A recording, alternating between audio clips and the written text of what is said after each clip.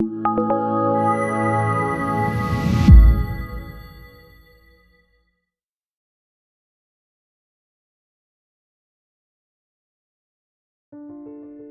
2010, I started taking online programming classes. And in about 2013, I took an online startup course. For that course, we got to use Bitcoin as a payment system.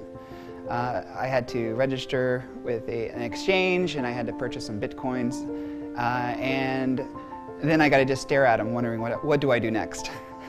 So this got me really interested in thinking about Bitcoin, its technology, and I had a winter vacation coming up, so I decided I was going to plan a whole study around learning about Bitcoin. But immediately I got really excited about other aspects of the technology. For instance, at the time we called them DACs, but now we call them DAOs. These are entities that allow us to organize via code, so programmable organizations. And so I started studying about that. I joined an online community, started discussing about these types of organizations, how they could work. We also at the time talked a lot about what technology we would need to make these things work. At that time, Vitalik Buterin put out his Ethereum white paper. I got an early copy, so I sent Vitalik an email saying, wow, this is really exciting. I'd really like to help in any way I can. He put me into a Skype room with some other Ethereum enthusiasts. It was my winter vacation, so I said, please, is there anything I can do to help? I have time, I can make a web page. At the time, Charles was there. Charles said, I need a secretary. You're going to be my secretary. So I started doing administration.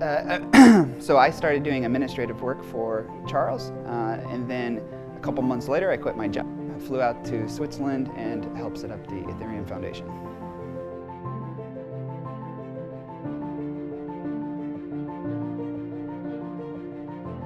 Very simply, a DAO is an organization.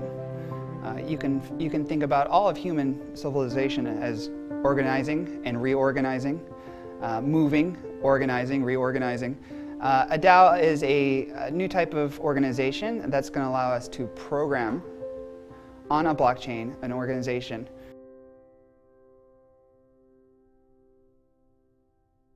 DAOs are very exciting because they're distributed. Right now we have walled gardens on the internet. We have communities that you have to sign up for. You sign up with those communities with your email. You don't actually own your email, but it is your identification for the internet. So the exciting thing about blockchain technology is that you will be able to get your own identification. You'll be able to control that identification. You'll be able to use that as your credential for interacting with other online people and organizations. The exciting thing about a DAO is it allows you to organize in a programmable way. The interactions between people and different parts of an organization can all be programmed. The blockchain is immutable, so it can't be corrupted by bad processes. And it's transparent. Transparency is something that's really lacking in this day and age.